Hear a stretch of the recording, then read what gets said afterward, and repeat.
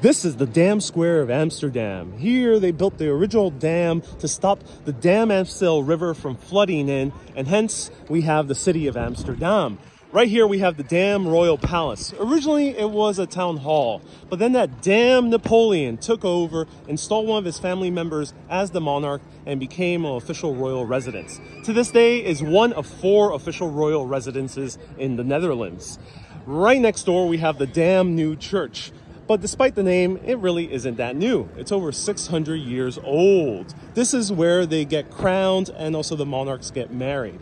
It is surrounded by a lot of dam stores, dam pigeons all around, and I'm having a damn good time in this city. So if anyone has any dam questions, feel free to ask, and stay damn curious, my friends.